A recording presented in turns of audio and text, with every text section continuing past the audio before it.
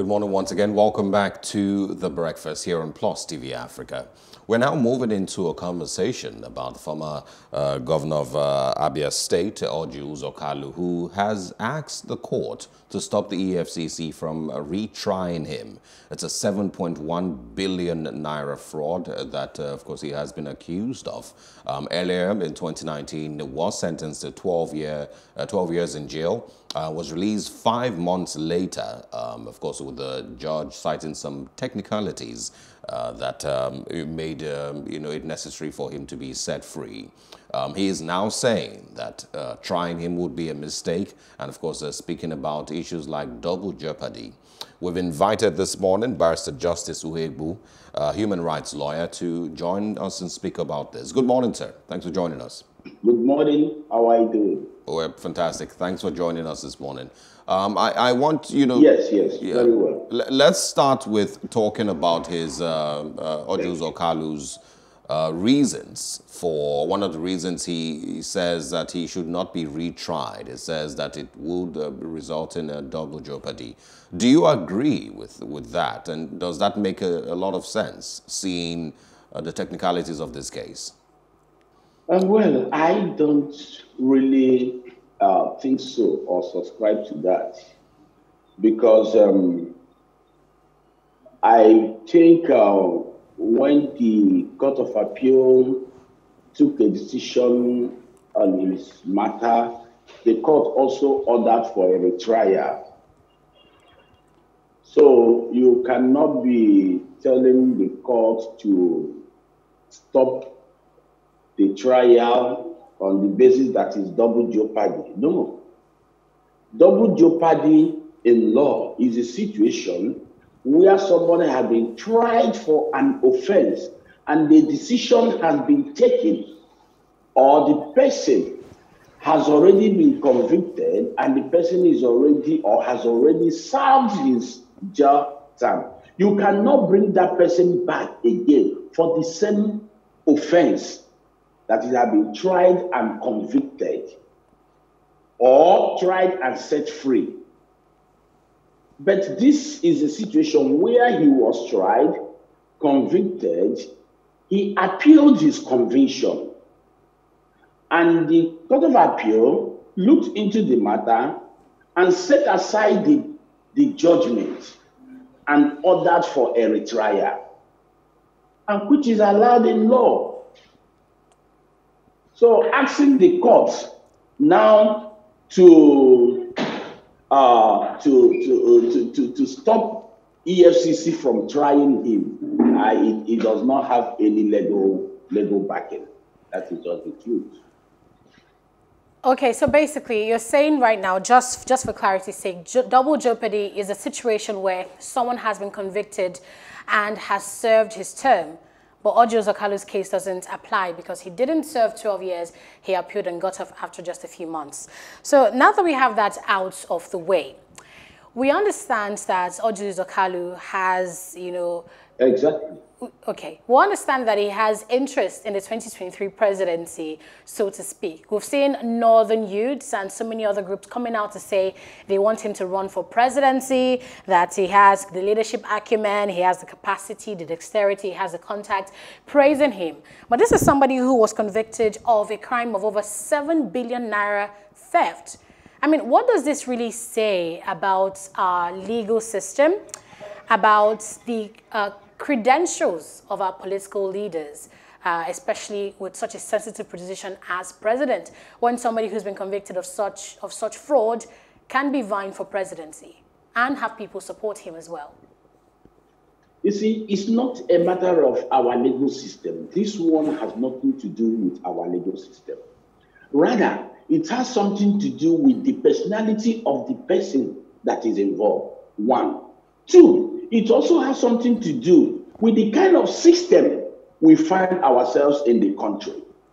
First of all, the issue should be, rightly or wrongly, that somebody has been one way or the other indicted or even has been invited to come and give an account or stewardship of, your administration one way or the other when you are in office, and you are trying to look for a way to wriggle out of it. The question should be, this kind of person or this kind of people, are they supposed to be qualified to stand for an elective position in the country? Are they supposed to also be qualified to hold a public office in the country? Unfortunately, the problem we're having in Nigeria is the problem of buhaha. People don't want to know how you made your money or what you have done. In some other countries where corruption has been criminalized since so, it cannot happen. It cannot. Only that we glorify crime in this country. Let me put it that way. We are hero worshippers. And because of this, that is why our politicians will always go out of their way to do any kind of thing they want to do, and they don't want to know. And people outside there will still be following them, shouting praises, hero worshippers. And tomorrow you want the country to be better, it's not possible. As for me, if anybody has been indicted one way or the other, or called for questioning one way or the other, to me, your credibility is at stake. Indeed. You should not put yourself for any public position until you're talking about you dispense with all that. His credibility being at stake. I believe he went back to the Senate after he was released 5 months, after spending 5 months in prison. I want your thoughts on the EFCC's case now. It seemed like they were victorious the first time until the technicalities were spotted. But I want your thoughts on what might change with retrial. Do you think that they would go back with the same facts of the case, or do you think that they may need to work a little harder to ensure that it doesn't beat the case a second time? Well, from what I have seen, or to my own view, I don't think anything or much will change entirely. Remember, if you have read that judgment or gone through that judgment very well, the major issue there, or the rational dissident died in that matter, was that the judge who sat on that matter and concluded that matter was elevated. And once he was elevated, he was not supposed to come down again to come and deliver judgment. That matter is supposed to have started de novo. His conviction was basically reversed because of the fact that the judge who handled that matter was elevated. And for that, by rules of court, by the legal system, he was not supposed to come back again and sit on that matter to deliver judgment because he has already been elevated. That matter ought to have started de novo. There's no two ways about it. If he was transferred to another court, but the same court of coordinate jurisdiction is a different matter. It's a different body. But for the fact that he was elevated, he was not supposed to come down again and continue the matter to deliver judgment. That is just the thing. And that was why the court ordered that there should be a retrial. Justice. So that is just the technicality. So the issue of facts, the facts remains the same. Justice Uhuegbu, I want you to still dwell on this matter a bit, because there are many cases like this where there's a very serious issue, like a crime of about 7 billion naira theft, money laundering, and the person in question goes off simply because their lawyers are smart enough to raise very frivolous loopholes, and they get off with it. Can you just highlight how basically lawyers get off their clients on very little issues like this, while the fact of the case remains and is left unaddressed? And is that something in law that should maybe be checked? No. I disagree with you. When you say that the lawyers raise very little frivolous whatever, it is not true. Listen to me. The issue there is this. In any criminal matter, The prosecution must prove his case beyond reasonable doubt.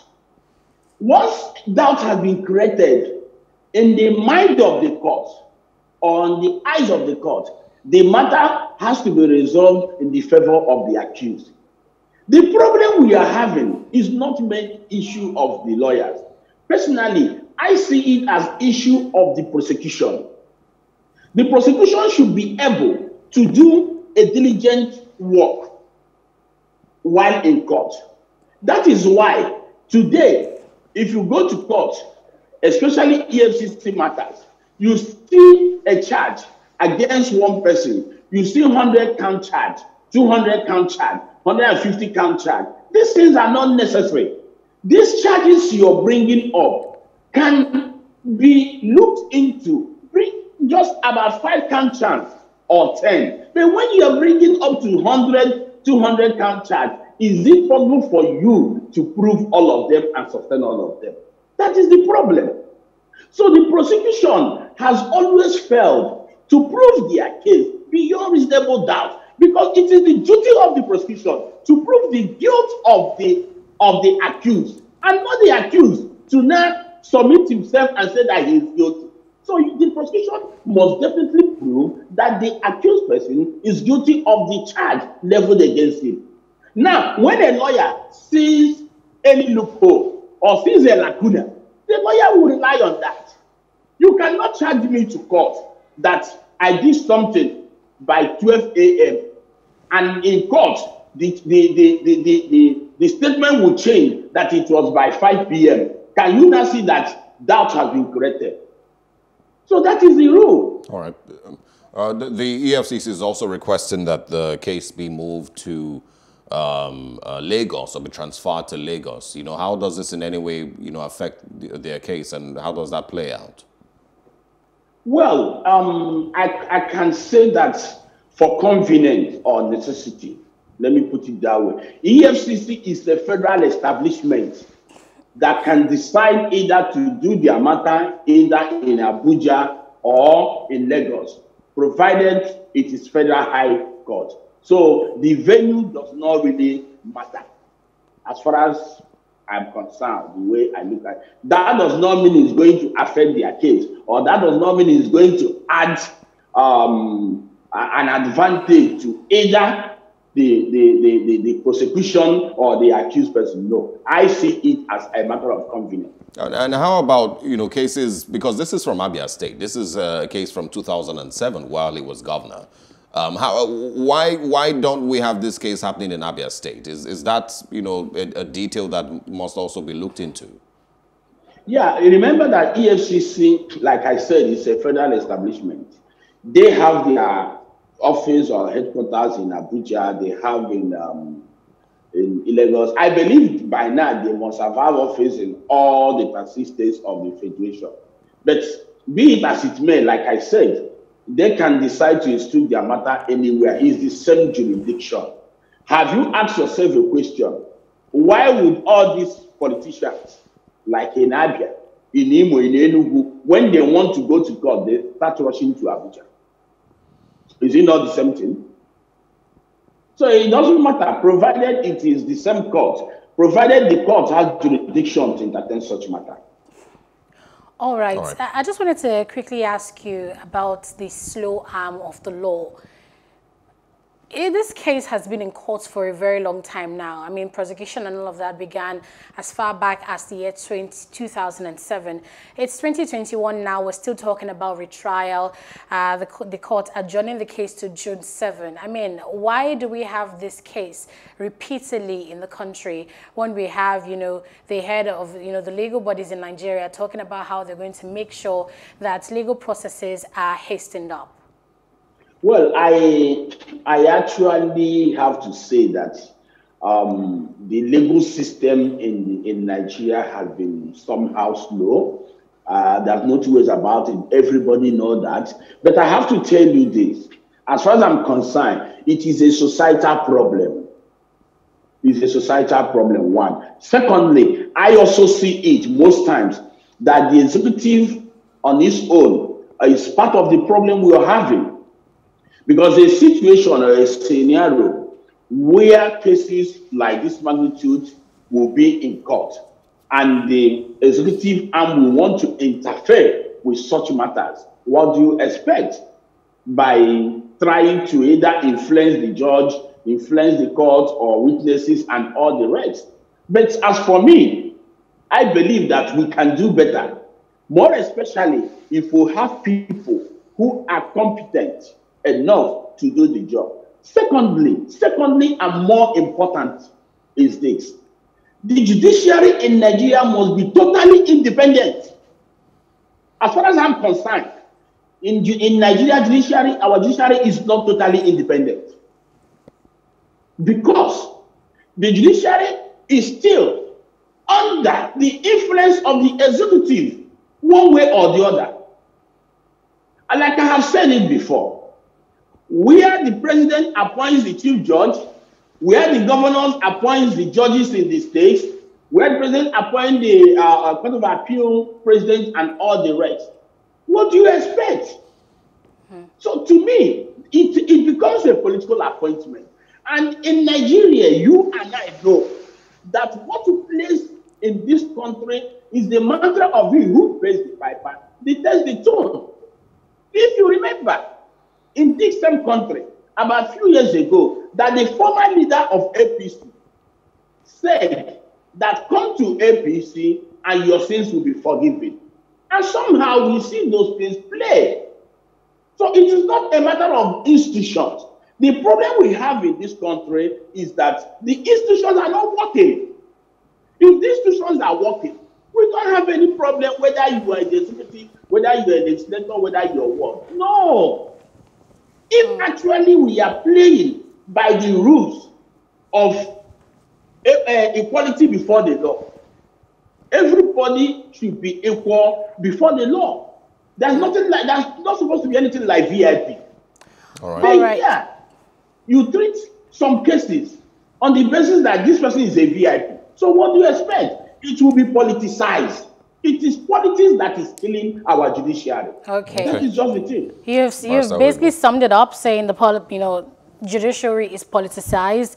He made very salient points, adding that the judiciary basically is essentially controlled by the executive arm of government, and the fact that we do need processes that to speed up these. Let's have once a case gets into court, let the prosecution do all their due diligence, have all the evidence, have the facts, make sure that if you should get to a point where EFCC, they should have learned a lot from this. If you've done so much work, 2007 to be able to exactly, you should be able to have all your facts, all your evidence to tie up this case as soon as possible, so that the defendants do not have loopholes like this to capitalize on and stall the case for decades and decades on. So thank you very much, Barrister, for your time and thoughts on the breakfast this morning.